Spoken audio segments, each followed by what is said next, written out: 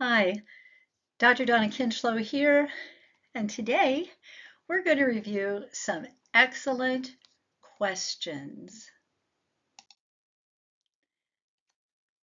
I was able to create a YouTube on grief, loss, and spirituality, and new nursing students watched that video, and I asked them to submit some questions. 32 wonderful new nursing students gave me 64 very in-depth and very compassionate questions. So this video series is just going to take 10 of these questions and we're going to answer them. I'll answer them, give you some tips, some ideas, some stories that I will share with you. And hopefully these sessions will help equip you with actions because I can tell you have a desire to really be good and competent at giving compassionate care to people who are lost or have lost something and are grieving. So let's get started. What do we do if a patient is dying, asks for the chaplain, and he's not available? Maybe he's got a sick day or he's not there. So this is an excellent question, and not every organization that you ever work with has a good team of chaplains. Sometimes it's a skinny team, but you'll find that your chaplains are extremely important people. On my website, you'll find the role of the chaplain. I actually have a handout that you'll be able to access on exactly what the chaplains can do. And the chaplains are a very important spiritual care leader in your organization. But let's go to the question. This person is dying. This person wants a chaplain. What are you going to do? Well, one of the greatest things, if I am the nurse taking care of you and you're asking me for the chaplain, one of the first things I'm going to say is, what are you needing? Because if I can identify what the need is, in the event that the chaplain has seen this patient prior to this day, maybe there's something that they've told them. Maybe the patient would like to have prayer. Oftentimes, when someone is in the process of dying or death is imminent, our chaplains where I worked actually were uh, very good about helping families and patients with advanced directives. So depending on where the patient is in the process of dying, that would be one thing. If you're taking care of him or I'm taking care of him, I want to know what his faith tradition is. If a chaplain isn't available and the dear one wants prayer and he is of the Catholic faith, and I'm working with a friend who is of the Catholic faith, she may be able to come and meet that need for that man. If that man is of a Christian faith, which I am of a Christian faith, and he wants prayer or he wants to talk, I will be there. If he has a home church or a friend that means something, maybe I can call someone for him. The other thing you need to be aware of is in the event that a patient is dying, most people know that. And most hospitals do have things in line, palliative care teams, which are wonderful with nurse practitioners and different ones who can help provide. But the greatest thing is if you can identify exactly what the need is, perhaps you have the ability to meet that need. And if you're the one taking care of them, they've probably grown to love you and trust you. It might be something as simple as sharing a prayer with him or reading something from a religious book or the Bible. And if it's something that you can do, it's going to mean a lot, because when you are the caregiver of patients and families that are dying, they will grow to love you. As nurses, are we allowed to answer spirituality questions asked by patients if we share the same faith? Or do we have to not say anything and just call the chaplain? No. I don't know how many of you are aware of the gentleman who was a coach who prayed at the 50-yard line. And things happened and he was told he couldn't do it. And it went all the way to the Supreme Court. One of the greatest things that happened with that dear coach is the fact that, yes, we are allowed, we cannot be censored. And yes, as long as we are not pushing our faith upon someone, we can talk about the Lord, we can talk about our faith, especially when you have that mutual sharing. That mutual faith is a part of you. You are a spiritual person as well as your patient. And when you share faith or you talk about the Lord, God, it's an exciting thing when you have that shared mutual connection. It means so much to you and to them. You've got to remember that most organizations in healthcare are holistic, meaning we will care for your body, your mind, and your spirit. And that is the most important thing. And you too have a physical body, a mind, your emotions, and your spirit. And when those are in commonality with that patient, it is extremely memory making. Define the last stage of grief model. Oh, the last stage of the grief model. I'm going to have to get more in depth with a handout for the dear one who's asking this question. The question was actually posed, define the last stage. Well, there was a little more to it. When defining acceptance in the grief model, what kind of acceptance are you referring to? Is it, for example, acceptance could be a negative scenario. It could be you're accepting the fact you're in a continual cycle of the stages of grief. And that may be normal to them. And so they just accepted that continual cycle. It could also mean you accept what you feel, but you don't accept what happened. It's a very in-depth students' critical thinking. So Dr. Elizabeth Kubler-Ross in 1969 created the grief model and the stages of grief for when someone goes through death. And so for those who do not know about that, that is denial, anger, bargaining, depression, and acceptance. And it is the last stage of the process. So it refers to embracing the reality that that person is gone. The loss is real. It's permanent. For example, if my husband had died, my husband's not coming back. It's final. It is a difficult stage to reach, and it does not mean that the grieving person is functional and living without heartache. It actually means I'm getting on the right track and I'm beginning to realize I can move forward at my own individual pace. I might have more hope in life. Maybe even I'm getting my happy back. Acceptance helps with rebuilding life as it is now, while still remembering the one you lost. The emotional devastation is a bit more bearable, but it isn't totally completely gone. You still understand that loss. And note, this is a very important question.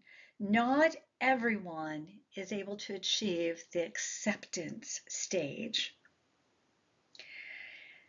And some of that is due to traumatic death or murder or unknown and uncertainty and no closure.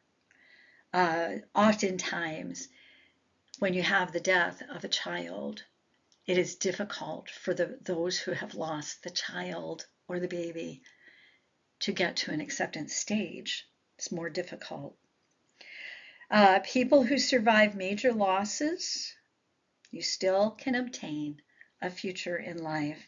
So, acceptance period with hope, the final stage of the model. That's an excellent question. I'm very grateful for it, and it can go a little deeper, and I will do that in future videos. When you are in a situation, when you are unable to correct spiritual information until after action is taken, what are you going to do? So, this is a difficult question to try to say what is your takeaway? What has happened? If you're in a situation but you're not sure about their spiritual space or their faith tradition, and you've done something, wow, what are you going to do because you didn't obtain the correct thing? I will tell you that one of the greatest things about being a nurse is that we're a little bit like CSI agents. And oftentimes your admission history will help you. And again, when you are caring for people, you can simply ask as you're doing your assessment, as you're gaining your information, as you do every couple hours, every 4 hours, every 8 hours, depending on the unit you work on, you're going to be doing a total head-to-toe assessment on these people. You're going to be giving them meds. You're going to be talking to them. And no matter what state they're in or what their diagnosis, finding out if spiritual things matter isn't a difficult step. There are some hospitals who want you to go ahead and do a spiritual assessment. And some of them will have them in their electronic medical records. So when you're talking with the patient, you're going to be able to know, okay, this is where they stand. And there will be some patients that will be very verbal about what their faith beliefs are, and they will tell you. Oftentimes, you are so much more as a nurse than you realize. You are the patient's advocate, you are the patient's educator, you are the patient's support system, you are the glue between the doctors, you know what to ask for, you become so important. And in the event that there is some type of mistake, and I can give you an example. I can give you a little bit of an example. I was caring for this woman and her husband, and we just had a wonderful time. And I educated them, and they had worked all over, and I thought they were missionaries. Well, that wasn't the case. They were not people of faith. And at one point, I said something about, well, I'll be happy to pray for you.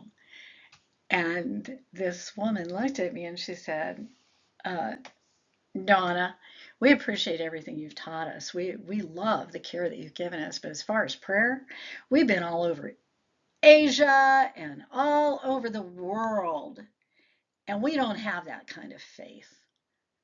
And I'm thinking, oh man, I thought you were missionaries. So I can understand this. And then when I asked, oh, would you like me to pray for you? Oh, no, we don't believe in prayer. We don't believe in that. We're universalist. We don't believe in any faith. We've seen them all. We just don't adhere to anything. But she made it clear. But we appreciate everything you've taught us and everything. So even though they found out I'm a spiritual Christian, praying person, that didn't negate the nursing care I gave them. And I think that's one of the things that a couple questions actually fit this mold. When you are kind and compassionate and knowledgeable and you inform your patients and your families, no matter what their diagnosis is, they're going to appreciate the living daylights out of you.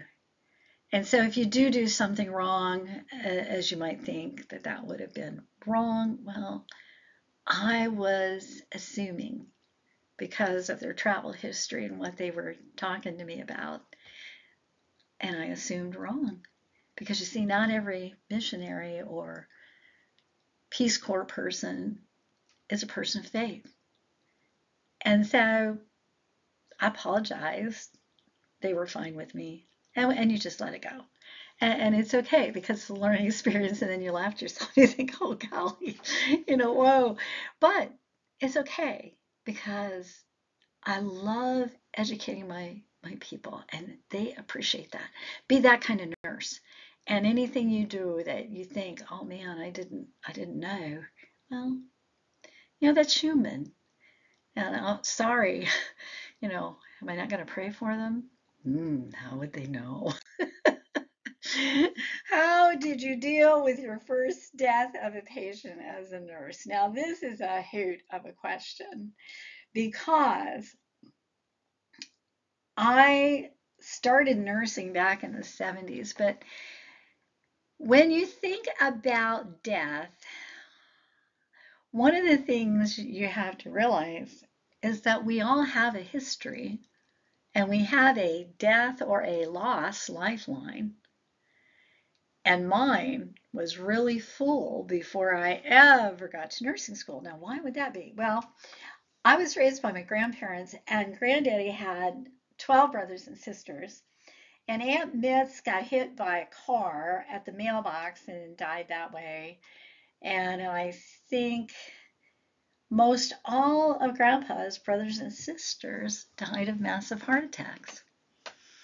And I had been to funerals, and I had been to the cemetery. And as a kid growing up in high school, Grandpa lost 9, I think it was 9 of his siblings, and they all lived close. And so I was familiar and acquainted with death. Now, I remember my first death as a student nurse. I was in the nursing home, and it was different because the man we knew he was going to die. He was very old. He was in a catatonic position. I remember this. And he was the first injection I'd ever given. And I can remember calling Grandpa and saying, oh, Grandpa, I'm so excited.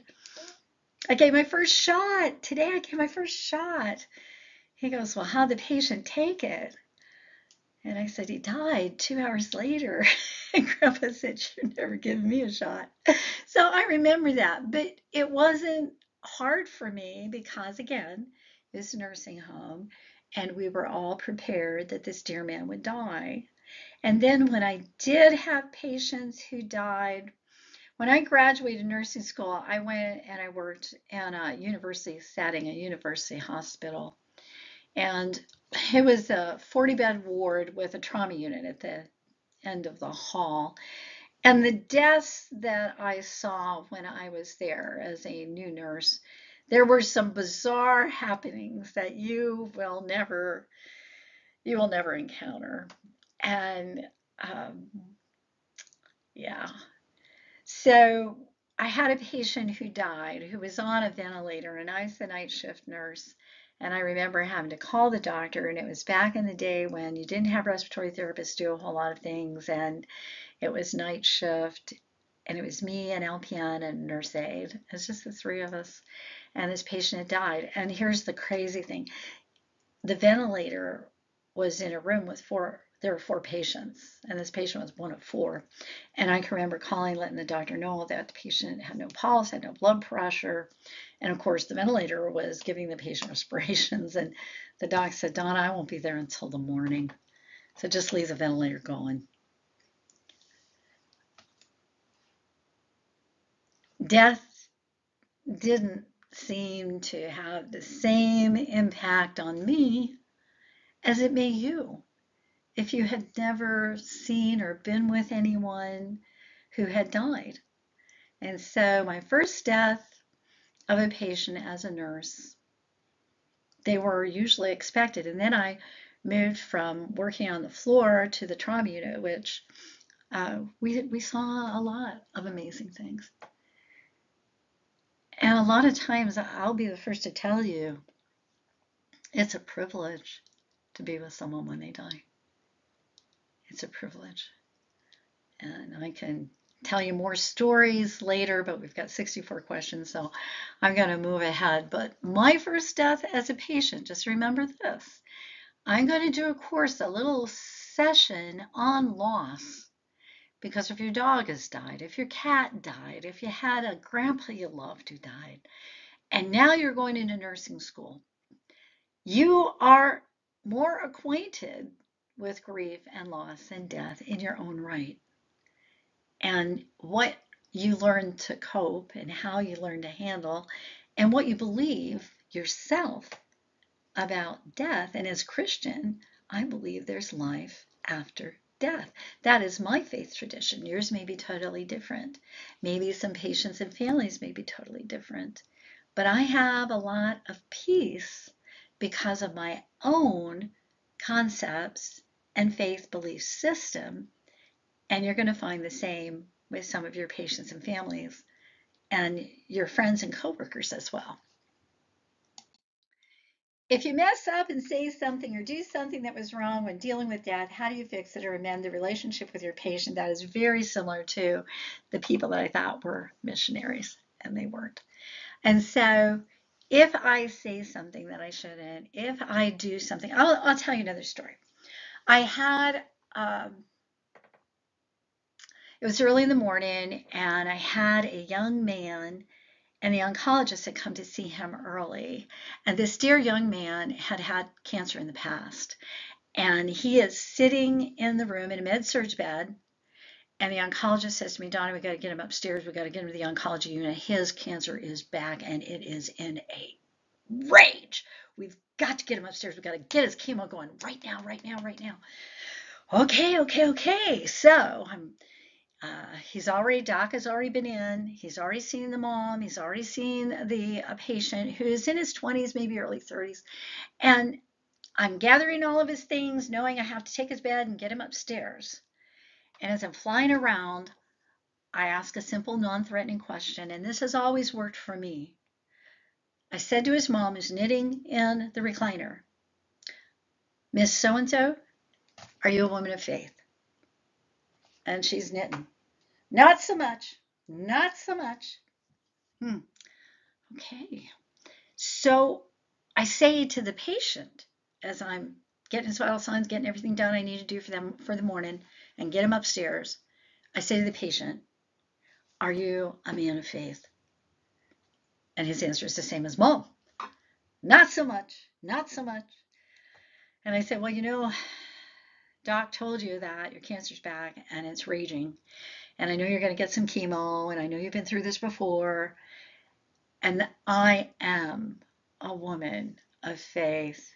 And the reason I was asking you all that, because if you wanted me to pray for you, I would happily do that for you. And then, surprise to me, Mom puts down her knitting. Prayer! Yes! Prayer! Oh, yes! I just put him on 3 of my friends' prayer chains. Prayer! Yes, we'll take prayer. And then the young man looks at me and says, I even have a prayer blanket that the last time I had cancer, these people prayed over it and gave me a blanket. Prayer! Prayer was an okay thing. And so I did. Mom got up. We held hands. I said prayers for the son. And as we're driving on out, I said this, prayer and your Christian faithful friends have helped you through your cancer before. You might want to shoot up a little prayer yourself and thank God for what he did before, and maybe ask him to do the same thing again. And so there was no, how can I explain it? I was more surprised than you can ever know, because I didn't expect that response. And yet, it was needed and accepted and fine. And so some of the questions that we have are about, what about the non-religious? Are you a man of faith? Are you a woman of faith? If you ask that question, you're not getting into the little boxes of what denomination you are or what your faith tradition is and the comparisons and the differences. But to have people tell you, not at all, not so much, not so much, and then say, oh, we love prayer. And you'll meet all kinds. And just be ready. You don't have to worry in the event that we say something wrong. When you think about saying something wrong, I'm going to make you a wonderful handout, which is going to give you things that have been hurtful to people who have lost and things that have been helpful, because you are not alone. Everything that I have read about grief and loss and all these amazing people that give you stories, the most awkward thing is what to say. So I want to help you with that. And over time we will. We will get. What's a good rule of thumb for prompting a patient to speak about their culture? Well, when you think about culture, I've taken care of a gentleman who was marvelously fun and family oriented, and they were Greek. And there was so much love. I am telling you, his college age son crawled in bed with him, and he was working on his phone and showing him videos, and big dad had his arm around his son. There was just so much love there. And I don't know a lot about Greek culture, but I was just enjoying that. And I did. And you can ask him, tell me more about your culture. You guys are so much fun. You really love your family. Tell me about your culture.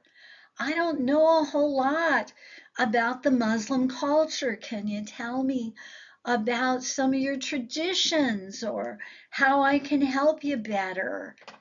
That's an easy question, because the greatest thing is they feel respected when you notice what they are and that they're different. When I worked in uh, the heart unit, we would take care of people after open heart. And there were some people who were Indian, and I am telling you, if you know anything about people from India, they love different spices. They love different flavors. American cooking from the hospital kitchen or cafeteria is not gonna cut it. So the cardiovascular surgeon came in and said, you know what? Bring him whatever food you want to at home. It's better that he eats than he doesn't. And so, yeah, we're exposed to a lot of different cultures. Good rule of thumb, my friend. Ask them. And most people will love to share. They'll share your stories, their traditions, and it'll stay in your memory, because if a true patient is telling you, they feel good that you care enough to ask. That's a wonderful question. What is a sensitive way to introduce information about a recently deceased patient to a grieving relative? Okay. When Grandma died, my mother had spent the day with her in Pennsylvania in the hospital. She had driven 2.5 hours or whatever, spent the day with her, had lunch with her. They watched and looked at magazines. They just had a very wonderful day. And Mom drove home. And that night she received a phone call, because some of this is about telephone calls, again, communication. And a nurse was on the other end and said, are you the daughter of Dot? And Mom said, yeah. And the nurse said, well, I'm calling to let you know your mother's gone to sleep and she won't be waking up again. And for my pretty much non-faith mom, that was the sweetest thing that could be said. To this day, she loves the fact that that's how she was told that Grandma was dead. I can tell you an insensitive way to introduce something about somebody that's died. I received a phone call, and Grandpa had been rushed to the emergency room. And one of Grandmother's acquaintance and friends, Jane, called and said, "Who is this?" And I said, "Well, this is Donna, Merv's granddaughter." "Well, your granddad's dead." Okay, now there's two contrasting ways of telling somebody your granddad is dead.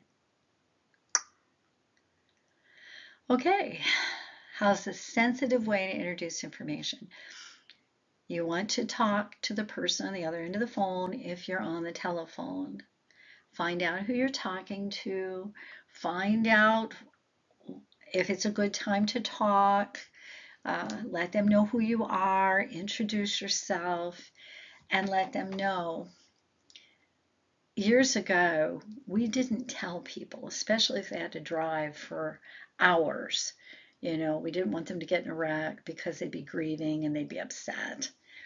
So there's different ways and thoughts that some people feel about telling someone, but sometimes it's better to know.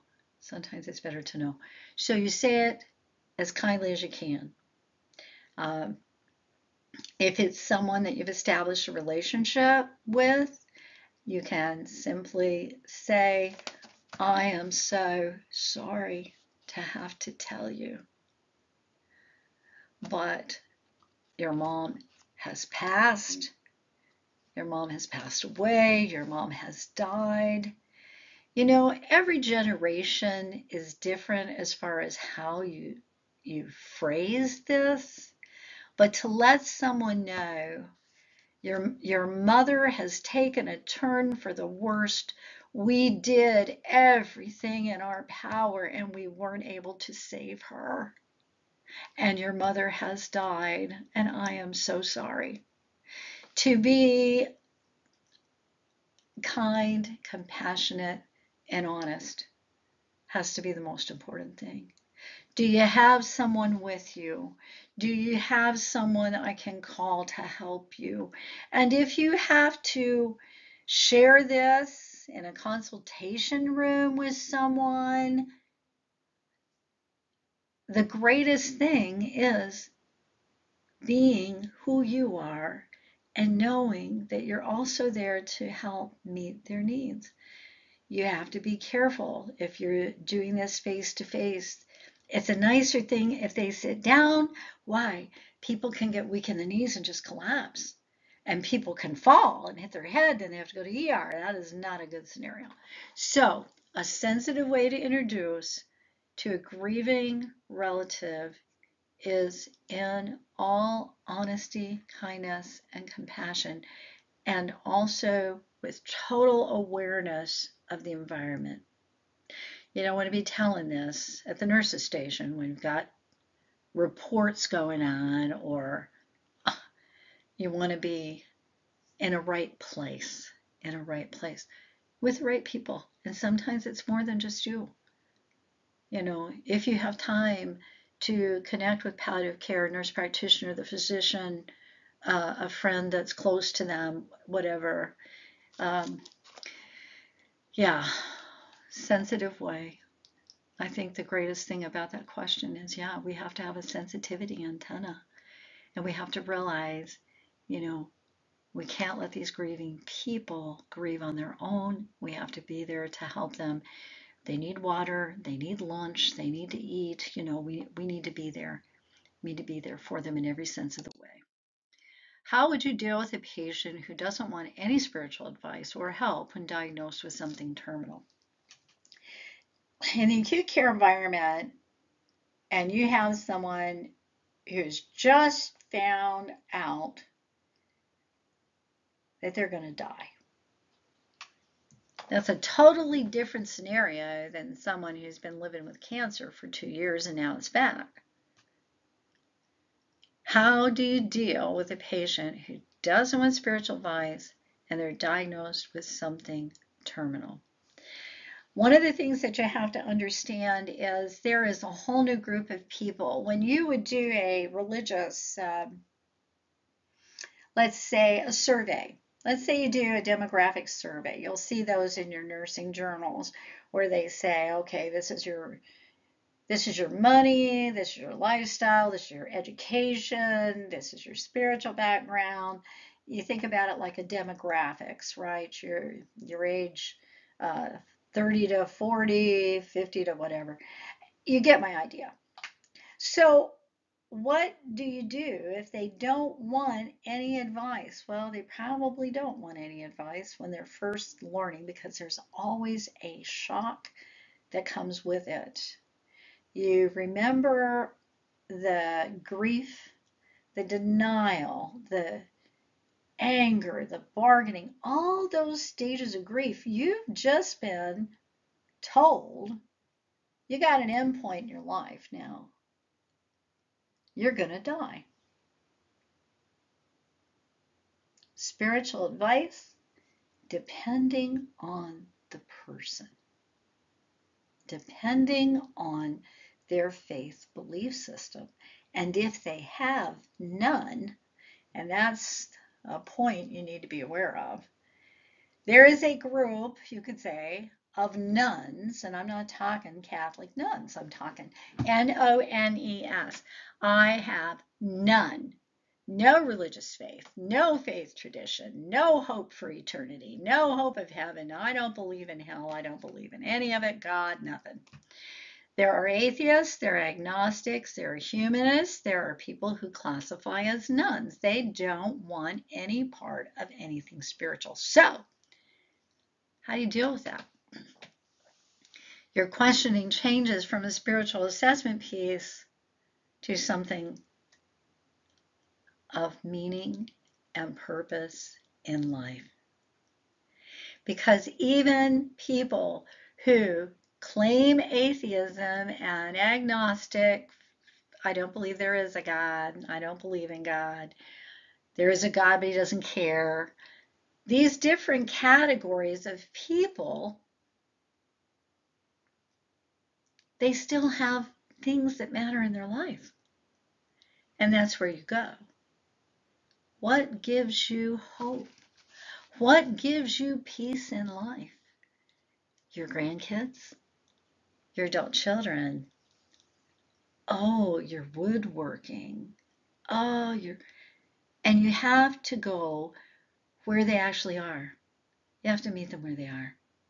And I'll be the first to tell you that even though there are people who are non-religious, atheists, agnostics, nuns, humanists, believing in themselves, if they're faced with death, sometimes they lean on your faith. And some of these people will ask you, what do you believe? What do you believe about heaven? What do you believe about hell? And some of them are really like academic interrogators. So it's a really good thing for you to know where you stand in loss and grief and spirituality. And we'll go over that.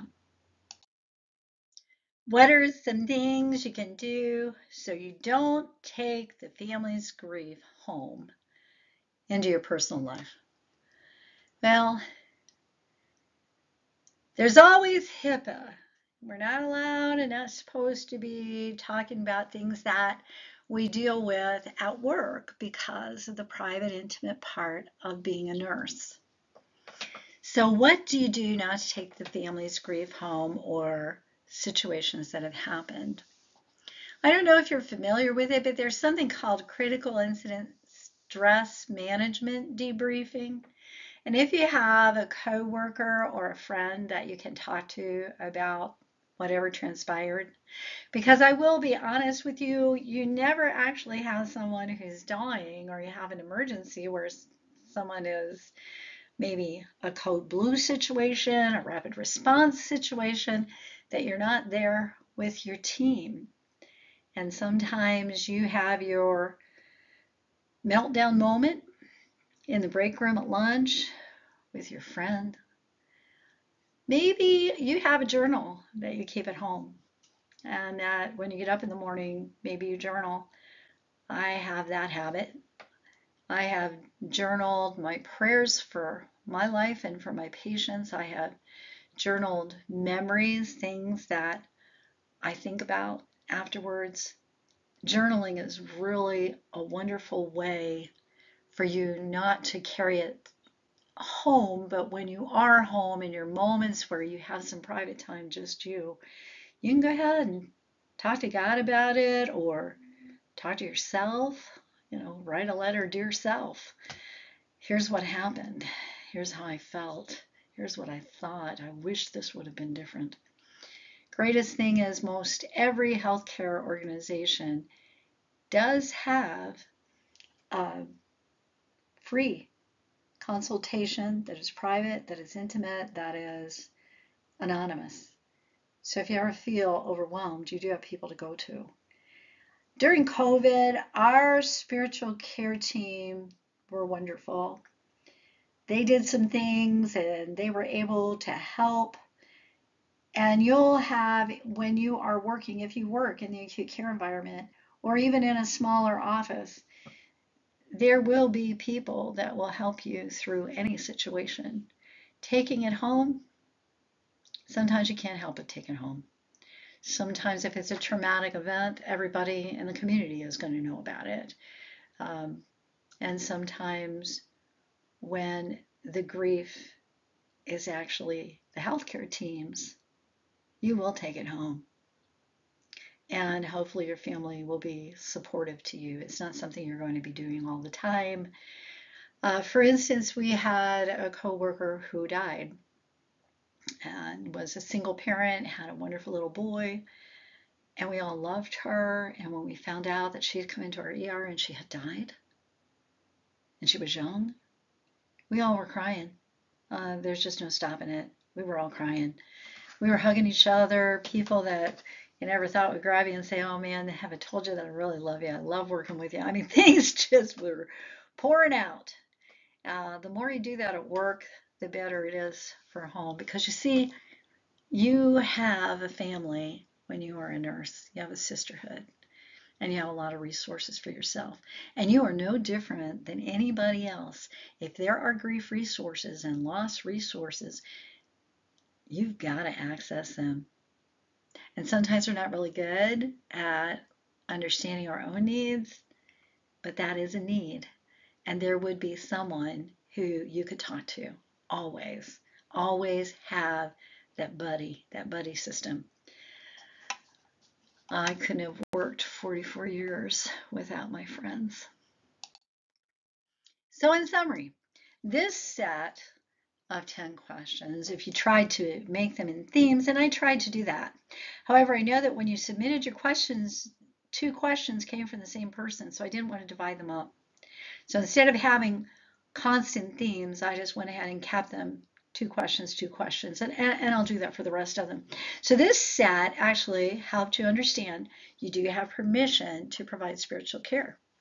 And I will tell you it's an expectation from the American Nurse Association. If you work for a magnet institution, it is spiritual care is part of the vision and the mission statement of anybody that you work for. I'm going to take care of your community's body, mind, and spirit. We will care for you, your physical, mental, emotional, and spiritual needs. Check it out. It's there. And it's an expectation. And most of your organizations are not told how to do it. But because you are a nurse, you are more than permitted. You are not only allowed, but you are also expected. But no one's going to tell you how to do it. So the fact that you want to know just really thrills me. And if I can help you in any way, you know I will. The grief stage of acceptance, again, there's a lot more to acceptance, and I will do a session, I believe, on that all alone. You guys, you men, young men and women are looking for compassionate communication. That is a video that needs to go broad and probably general because you are not alone. People don't know the right words to say, and there are phrases, there are things that are hurtful, and I will share those with you in another session. Caring for the non-religious and the religious are there. Can you care about one another even though I may be Christian and you hate Christians? Yeah, you can. Why? Because you're also going to take care of my physical needs. You're also going to accept who I am, and I'll accept who you are. Nursing is one of the most non-judgmental professions we have. You are going to take care of the person, that total person, body, mind, and spirit. And even if it's different than you, their body might be different than you. Their eating habits might be different than you. And just because of that, you're not going to have some kind of a chip on your shoulder. And you might even find that some of these people that you thought were horrible people because of their faith and belief system aren't horrible at all. Caregiver grief coping skills for a healthy home life, very, very important. So those are things that we've gone over. And I thank you so much for your time, and I will get with you for the next session. So have a wonderful day. And until next time, I'm Dr. Donna Kinchlow. You can contact me, walkthehalls.com, and it's a blessing to know you.